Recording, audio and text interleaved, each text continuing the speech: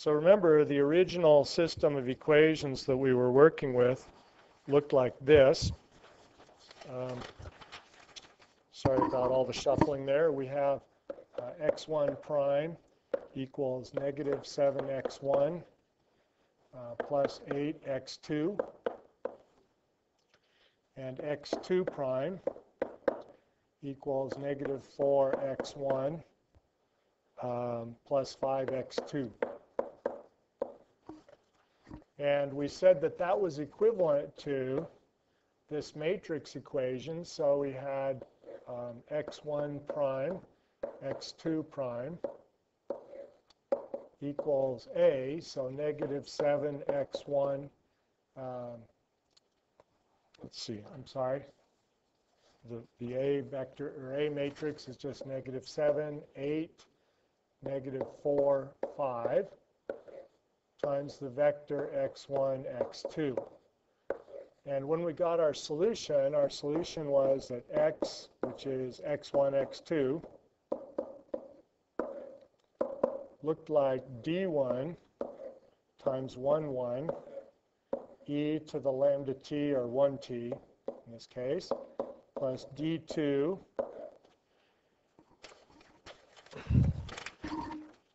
times 2, 1, e to the minus 3t. So let's check this solution by computing the x prime vector and a times x. So let's do a times x first.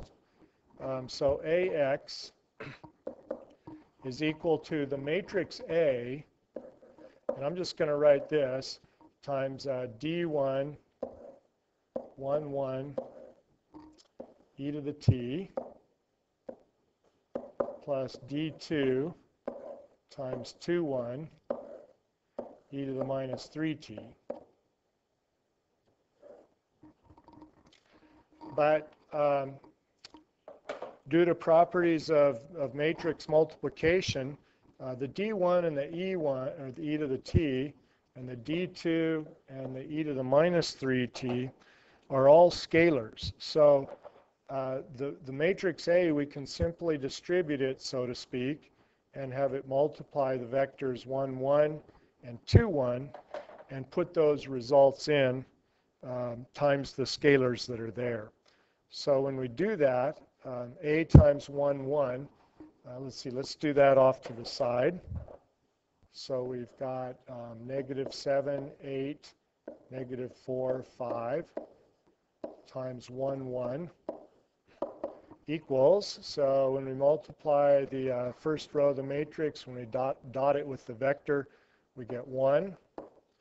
And same thing when we do the second row. So we get 1, 1. And if we take negative 7, 8, negative 4, 5, and we multiply it by the vector 2, 1,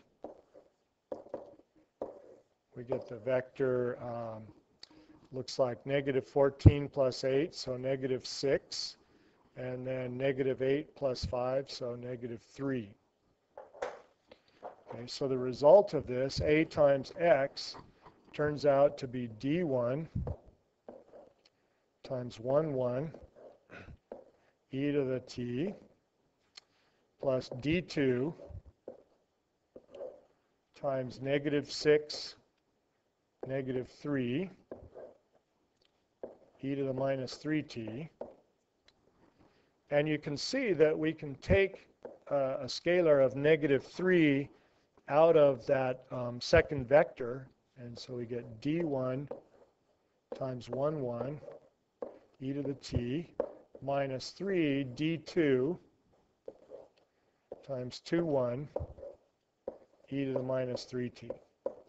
So that's a times x. Now remember, at this point, you may be a little lost as to what we're doing.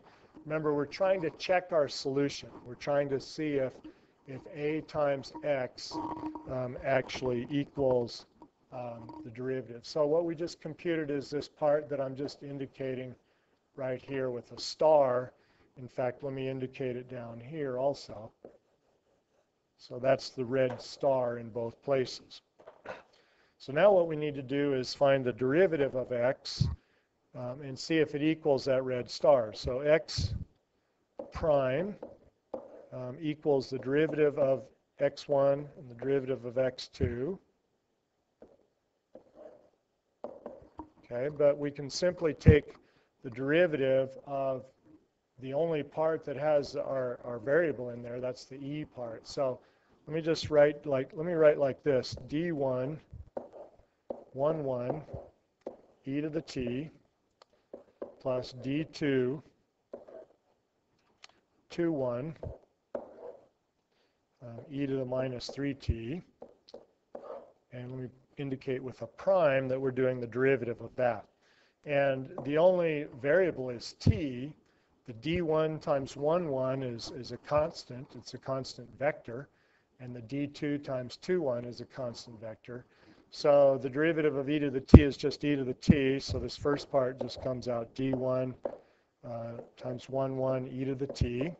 And then the second part, by the chain rule, we're going to get a minus 3 factor. So we'll have minus 3 d2 times 2 e to the minus 3t.